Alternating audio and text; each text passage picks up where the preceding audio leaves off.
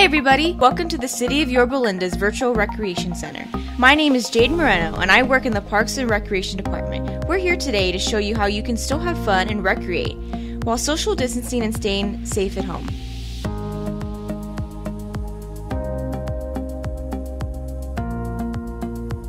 Before you paint on another design on the rock, make sure the paint is dried all the way, so the colors do not mix. If you would like to speed up this process, a hair blow dryer is an easy way to make the paint dry faster. It actually dries within seconds. Painting these rocks can be done anywhere in the house or outside as long as wherever you're painting on is covered, either with a tablecloth or a plastic covering. Make sure you always have water next to you so you can change your waters quickly and efficiently. If you would like your paintings to last longer, go ahead and put Mod Podge over it. First layer the top, and once that is dried, layer the back of it, and it should last a lot longer than without the Mod Podge. You can use any rock you find. A good idea is to go hiking with your family and collect every rock you can find that'll be perfect for your painting. If you want more smoother rocks, you can actually purchase those at Home Depot or any garden home store. These are very easy to find, and once you're done with these paintings, it's really fun to go back out into a hiking trail and placing these rocks for other people to find. Algebraic! Now go ahead and take a smaller paintbrush and go ahead and use white, and we're going to just start and make a square. It's going to go into about the middle of the rock, and once you're done making that square, just round it off just a tiny bit.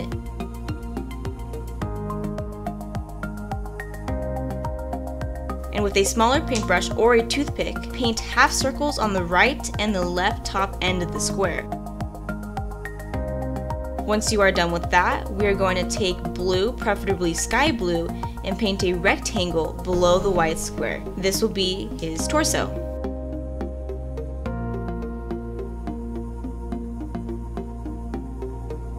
Now, go ahead and take a light green and paint a small round rectangle on the left and right sides of the blue rectangle.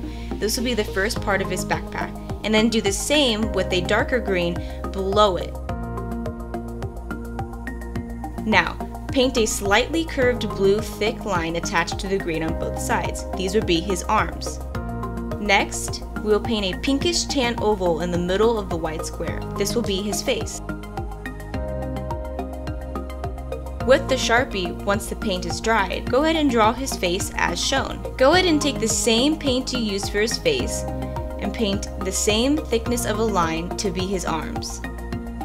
For the last step, you are going to outline the paint with a black Sharpie, and now your fin is ready for adventure. Go ahead and take a toothpick and follow the pattern I am making. You will use the color white.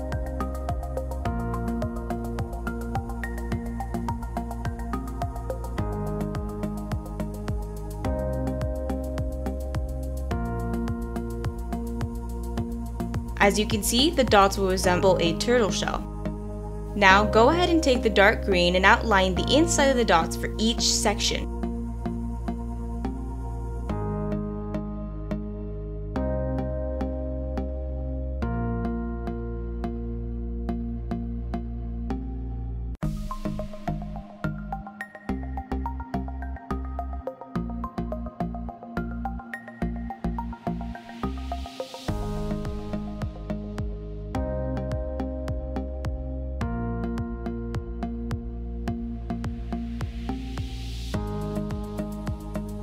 Do the same with lime green.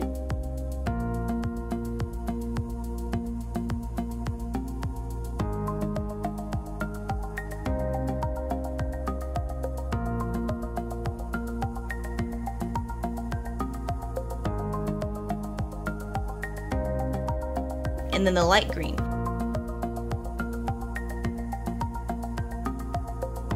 This will fill the turtle shell with dots. For the front of the turtle, we are going to make an oval-shaped head out of dots.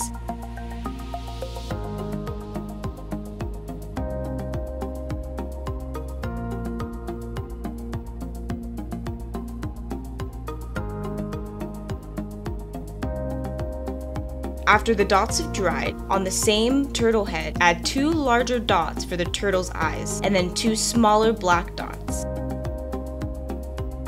Now you have an easy turtle rock. Now, let's paint the grass. An easy way to paint the grass is just to paint up with the brush along the bottom of the rock. If you want to add more detail with your grass, go ahead and go over it lightly with a darker green. And then go ahead and draw the stem of the dandelion, so a little thicker than the grass, going up to about the middle of the rock. On top of the stem, paint a decent sized dark brown dot, and then once that is dried, you will add a smaller light brown dot in the middle of it. If you have one, take a skinny paintbrush or a toothpick, paint lines around the brown dot. For the top of the dandelion, you're just going to do small strokes that resemble a star. You would do that for each of the little white lines you did. For every stroke of the dandelion, make sure you brush it off just a little bit so the paint can come up lighter, almost as if it's transparent.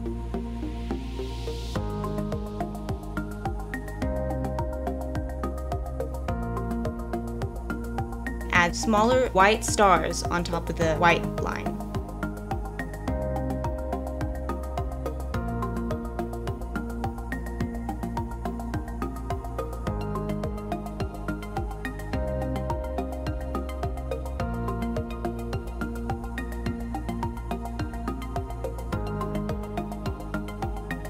After that, we will paint small lines blowing away from the dandelion.